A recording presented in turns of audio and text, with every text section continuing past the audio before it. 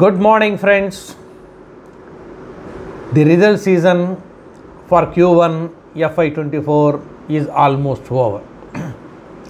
Now it is time for us to see how we have been making our purchases.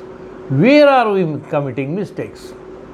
The stock market gives the best of opportunities for almost everybody to make money. But you should be willing to spend some time in assessing which company to buy, how long to hold, and when to sell. So these buy, hold, sell decisions are based on certain definite criteria. If you are not accustomed to looking at these criteria, then you are always in for trouble. Of course, after assessing all these criteria also, it is possible that you may sometimes fumble, you may sometimes make a wrong purchase. But out of 10 times, if you are making a right purchase 7 times, you are still a great winner.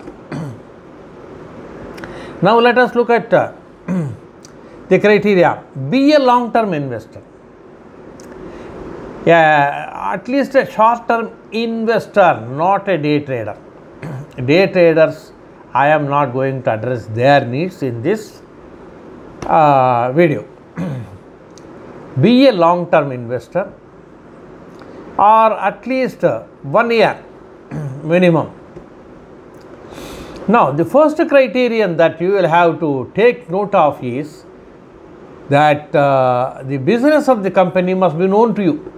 You must look at the business of the company, whether you understand it, whether that business of the company has got sufficient growth potential in India or abroad, if exports are also possible. Then know its future plans. Current business may be okay, but unless it has got sufficient future growth plans, it is not okay. You must assess its future plans also. The next is, once you know business of the company and its future plans, go for the last 5 quarters results. Compare them. What are you going to compare? See, where are these 5 quarters results available? It is available in Money Control, it is available in Screener.com, it is available in Economic, and so many websites are there. Now, what are you going to see there? Sales. Whether the sales are growing during the last 5 quarters. If in any quarter sales have gone steeply upwards or steeply downwards, what was the reason? But generally speaking, it should be going up and up and up. So that's very important. Last 5 quarters results should indicate that the company is growing in sales. The next parameter to see is operating profit. Sales minus expenses. Operating profit, if possible, operating profit margin. That also should be going up. Sales upwards, operating profit upwards. Profit before tax. That also must be upward. The last and final and the most important one is net profit. Net profit should be going up in all the 5 quarters. Please ensure that. There are about 5,000 companies. You don't need a company which goes up, down, etc. You don't need that. There are many companies which are producing good profits almost every quarter. So then, price earnings ratio. Current price divided by earnings per share. Price divided by earnings per share. Now, earnings per share, last year's closing earnings per share, that is for the whole year, you can take that. Otherwise, take the latest quarter's earnings into 4 quarters. That gives you a definite idea of how it is going to be in the current year. So that is price earnings ratio. Price earnings ratio must be sufficiently low. What is sufficiently low? 10 or lower generally. But nowadays many people go for 20, 25, 30 also. Anyway, it should not be above 50. You calculate it. Many people purchase at 50 also, 50, 60, 70 also. Don't bother. For you, 20, 25. Keep that as the limit. Then price to book value, PB ratio. PB ratio also should be very sufficiently low. Book value, it depends on the assets. Assets are very low in software companies and some other such companies, service oriented companies, whereas asset base is very high in respect of material based companies. Anyway, price to book value must be between 1 to 3. In some cases it goes up to 10, but I won't advise you to go for that. 1 to 3. The lower the better, price to book value. Then another thing that you can very easily calculate is sales to net profit margin. That is net profit into 100 divided by sales. That should be as high as possible. Should not be low. 8, 10, so that is reasonable. 15, good. 20, very good. 25, outstanding.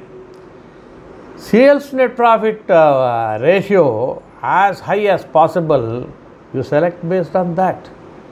So, see, the sales are increasing means net profit will be improving, geometric proportion. The next is promoter shareholding. Promoter shareholding also should be very decent. 50% plus. But in banking companies it is around 30%, generally speaking. Now 50, 60, 70, 75, okay. But 90, not okay again, because public shareholding will be less and there will be pressure on prices. So around 70 is okay. Then in the shareholding, also see FII shareholding, DIA shareholding and also mutual fund shareholding. If they also have reasonable shareholding in the company, assume that they would have assessed all these factors which now you are assessing and they are satisfied, therefore they have invested. Then debt equity ratio. Debt and equity should be in reasonable proportion. If equity is 1, debt can be 1 or less than 1. Sometimes going up to 2, no problem. But beyond that, debt equity ratio indicates that interest repayment and debt repayment will be difficult. Promoters holding we have talked about. Now we will talk about promoters pledging. Promoters pledge their equity quite often. Some people pledge 0.5%, 1%, 2%, 10%, 20%, okay. But beyond that, you must assume that the promoters' confidence in their company is slightly less. If their own confidence, there are some people, some promoters, 70% shareholding is there, of that 70% pledge is there. Such companies please avoid. Now, price momentum.